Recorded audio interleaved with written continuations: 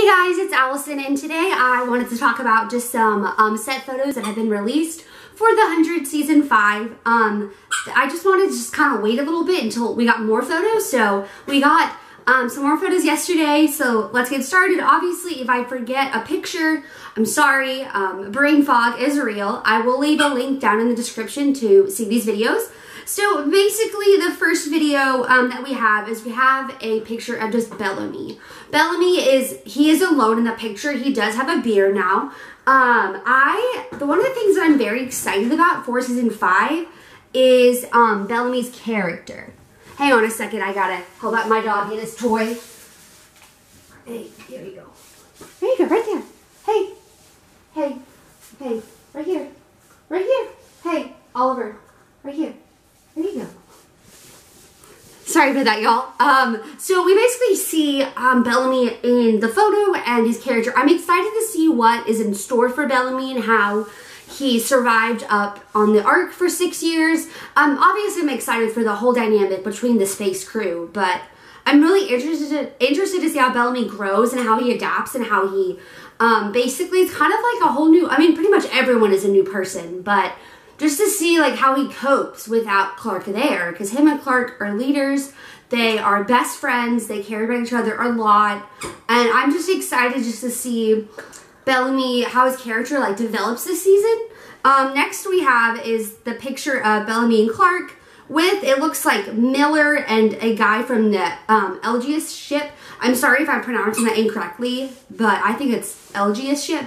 The prison ship that comes down at the end of season 4. Bellamy and Clark are talking, and it looks like they're talking to Miller and the guy from the LGS prison ship. It looks like maybe they're about to go on like a mission, or like because they have backpacks on. Maybe they're about to go on a mission. Maybe they're trying to free people from like the bunker. That's another big storyline that, I don't know. I'm not very excited about the bunker itself. I'm just kind of not, but I am interested to see how they're going to get people out. Here's my dog, Oliver. Hello. I am interested to see, oh, hi, sweetie. I am like interested to see like how they're going to get people out of the bunker. I guess that's what I'm also interested in, besides, you know, Miller and Jasper and Kate and Abby. I'm not really excited. Hang on a second. My dog lost his ball again. Here. Are you for reals? This dumb thing. Go play. Go play. It's right there. I am very excited just to see how they work out together and their dynamic and whatnot, and how that's going to happen. Personally, I am not a fan of Octavia at all. I really enjoyed her in season 1, season 2, and after season 3, when she just started, well, this has happened as early as season 2, but after she brutally beat up her brother while he was chained to a rock, it was like, no, I'm done. Like, game over. It's never okay to abuse someone. It's never okay to just do that at all. And the fact that Jason and, well, I don't know if the writers agree with this because they have to have their job, obviously, but I feel like Jason just kind of plays that off as normal family dynamics, and that's not normal family dynamics. Like, I grew up in a verbally abusive household, and I just assumed that that was normal, that everyone grew up like that. And then, you know, now that I'm 26, I, you know, went to counseling, and I realized, like, it wasn't okay what happened to me, you know, growing up, and that's not okay. So I really just could care less about Octavia. I wish she would just drop dead. I don't really care about her, like, at all. Yeah. So there is a picture of her, and she looks, like, really crazy, but that's what people, you know, things happen. I'm also interested just to see, again, like how people up in the spaceship function, how they survive, why did it take 6 years for them to come down. We also get a shot of Clark in a village that maybe she and Maddie found. I'm very excited for that dynamic between Clark and Maddie. I think that's going to be a great addition for that, and I'm just really excited for that. I'm excited to see, you know, how Clark and Maddie survived for 6 years. You know, her reunion with Bellamy, you know, that's going to be obviously like really emotional. And I'm like not ready emotionally. Probably going to cry a lot with this big guy. Probably going to cry a lot. Yeah. Oh, thank you. Then the other photo that we got yesterday was the photo with Clark And Octavia is basically holding Bellamy's face and they're talking. Clark looks worried, Bellamy looks worried. Octavia just looks like dead inside, like she doesn't have a soul or anything. Yeah, so that's gonna be interesting. I predict for that photo, we did get a like screen cap on the photo where it said this happens in 5:05. So I would assume that the Blark reunion is going to happen 5:02, 5:03. Blake reunion is going to happen around 5:05. They dig out the people in the bunker like 5:04. So that's going to be Octavia's first interaction with Bellamy after 6 years. I really hope that Bellamy, you know, starts to stand up to his sister more and realize that the abuse that he's receiving is not okay, and that he doesn't deserve that. Nobody deserves that.